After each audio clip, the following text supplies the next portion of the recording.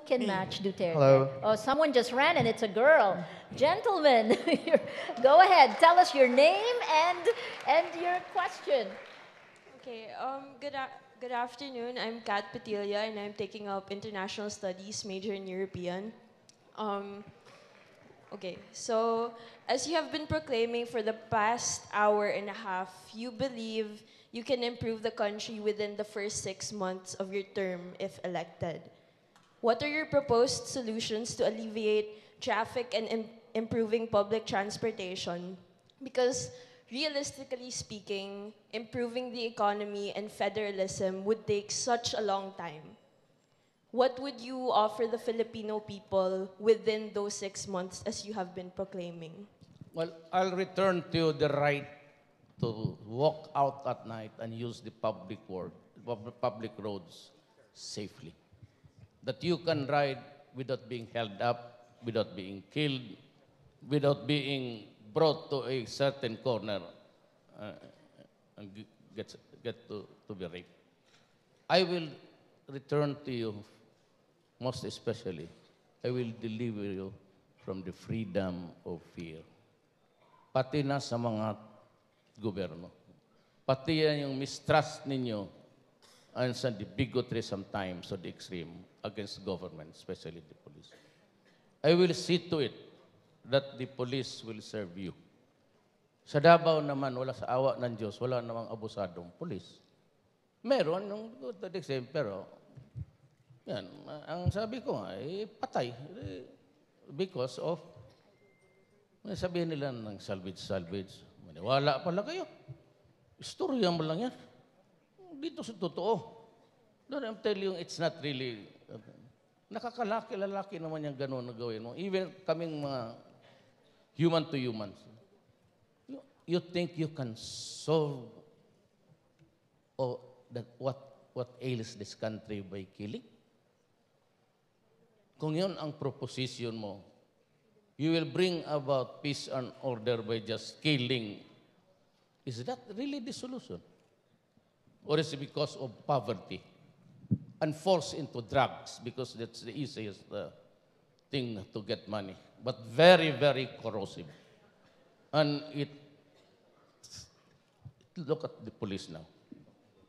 Malaki ang trabaho niyan. Puro may armas yan, puro may init ng ulo. And I have to deal with everybody, especially dito sa gobyerno. If I cannot reform government, Risa, there can be no development. Pag hindi ko na-reforma ang gobyerno, if the corruption still exists in the matter of the gridlock dyan sa bureaucracy, if you still have to pay for your licenses, if you still have to pay for your mga mga dokumento ninyo, birth certificate, especially the poor, tatamaan talaga. Kaya sabi ko, the extreme, the option, it's just an option to obey the law. Yung mga talagang sa itaas, sabi na, bilhin mo na, kaya mo. Dito sa baba, devil may care sila. But what's being squeezed in the middle, yung mga tao na walang kumpare na mayor, walang kaibigan na general, walang kaibigan na judge, these are the poor Filipinos. Diyan ako nga galit. Because it is this class of people, many, almost 99, are really poor, defenseless, helpless. Yan sila. It's not true that you cannot do anything in 6 months. Let me first clarify, no? Ang sinabi ni Mayor Duterte, drugs, peace and order, 6 months. The rest, it will take time. But there's also so much you can do in 6 months. For example, agriculture. 70% ng employment in the country nakatali sa agriculture. Some of the poorest sa agriculture is coconut farmers. We have more than 100 billion pesos in the Coco Levy Fund, but politicians cannot make up their mind, and Malacanang cannot make up their mind what to do with it. So the farmers are suffering. Coco coir, one product of coconut, is in demand not only in the Philippines but in China. We're supplying less than 10%. Virgin coconut oil and all these plants. No. Secondly, we're spending 60 2 billion on conditional cash transfer. It's a good project, but we're only spending 3 billion on small and micro enterprises. Of the 62 billion sa conditional cash transfer, ang hindi sinabi sa inyo, 5 billion is administrative cost. So just by moving it to the barangays and municipalities and tying it up with livelihood, may magagawa ka na. 5 billion masasave mo. 5, 6. Sino po dito sa Lasal, no? Lasalites, business. You go to the bank now, you'll get between 7 to 12% interest per annum. You go to any island, any mountain, any field in the Philippines, may 5, 6. Ibig sabihin, nagbabayad yung tao. Tricycle driver, jeepney driver, vendor, no? You know how much 5, 6 is? You borrow 5,000, then you pay either 30 or 60 days, depende sa lugar. Iba-iba, no? If it's 1 month, 5,000 utang mo, 200 a day. If it's 2 months, it's 100 pesos a day. So 120 to 240% ang interest. That's why walang trickle down That's why wala sa baba no? Moving of departments. There's this one company, it had 300 employees in Cebu, a few dozens in Makati, and a couple hundred Quezon City. They were shopping around for a city that will give them incentives. Kaya daw nila i-move yung group of companies nila. They did it just like that. When the city of Taguig gave them the incentive, 14 floors ang pinuno nila, 300 from Cebu, nilipat nila sa Metro Manila. 58 companies followed from Makati to Taguig. There are companies in China that are overheating because of the labor cost dahil meron silang mandatory increase. At yung iba nilang incentives is about to expire. So, yes, 6 months for the economy and for many problems like traffic, no, is not enough time. But it's also not true that wala kang magagawa. The Mindanao Railway, nasa NEDA since 2010. It's gathering dust. Phase 1 is ready for bidding, 2012.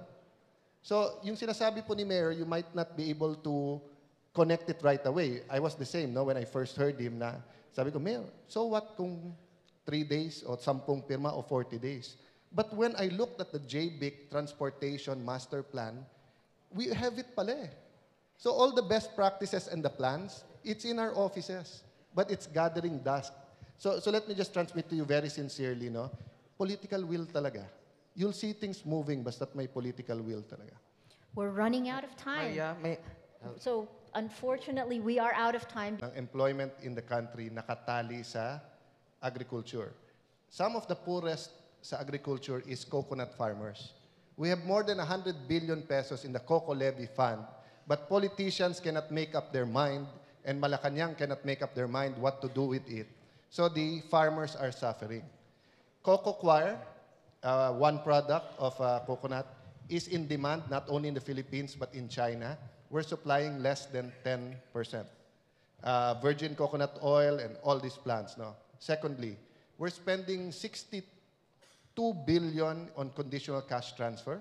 It's a good project, but we're only spending 3 billion on small and micro enterprises. Of the 62 billion sa conditional cash transfer, ang hindi sinabi sa inyo, 5 billion is administrative cost. So just by moving it to the barangays and municipalities and tying it up with livelihood, may magagawa ka na. 5 billion masasave mo. 5, 6. Sino po dito sa Lasal, no? What ails this country by killing? Kung yun ang proposition mo, you will bring about peace and order by just killing. Is that really the solution? Or is it because of poverty? And forced into drugs because that's the easiest thing to get money. But very, very corrosive. And look at the police now. Malaki ang trabaho niyan. Puro may armas yan, puro may init ng ulo. And I have to deal with everybody. Especially dito sa gobyerno. If I cannot reform government, Risa, there can be no development. Pag hindi ko na-reforma ang gobyerno, if the corruption still exists, and the matter of the gridlock dyan sa bureaucracy, if you still have to pay for your licenses, If you still have to pay for your mga ano ninyo, mga dokumento ninyo, birth certificate, especially the poor, tatamaan talaga. Kaya sabi ko, the extreme, the option, it's just an option to obey the law. Yung mga talagang sa itaas, so bilhin mo na, kaya mo.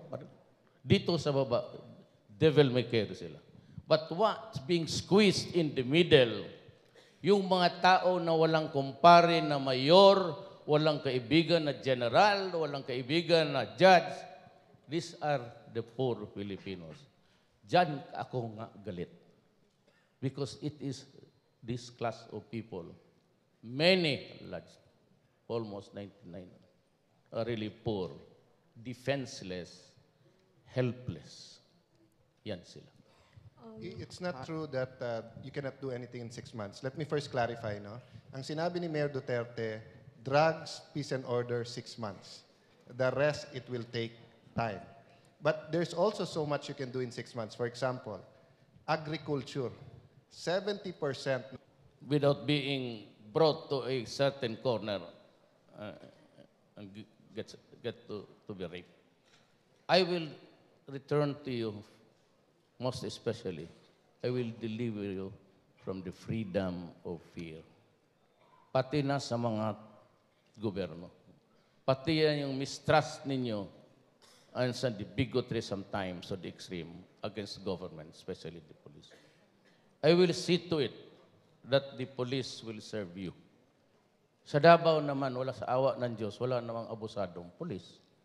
Meron, yung to the extreme, pero yan, ang sabi ko nga, patay. Because of, sabihin nila ng salvage. Maniwala pala kayo. Istorya mo lang yan.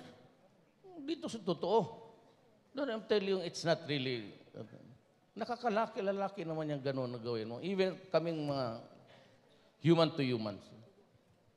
You think you can solve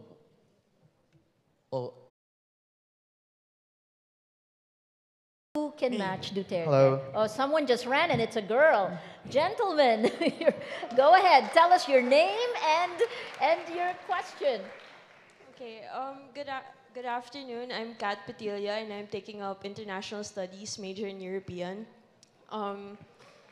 Okay, so as you have been proclaiming for the past hour and a half, you believe you can improve the country within the first 6 months of your term if elected. What are your proposed solutions to alleviate traffic and improving public transportation? Because realistically speaking, improving the economy and federalism would take such a long time.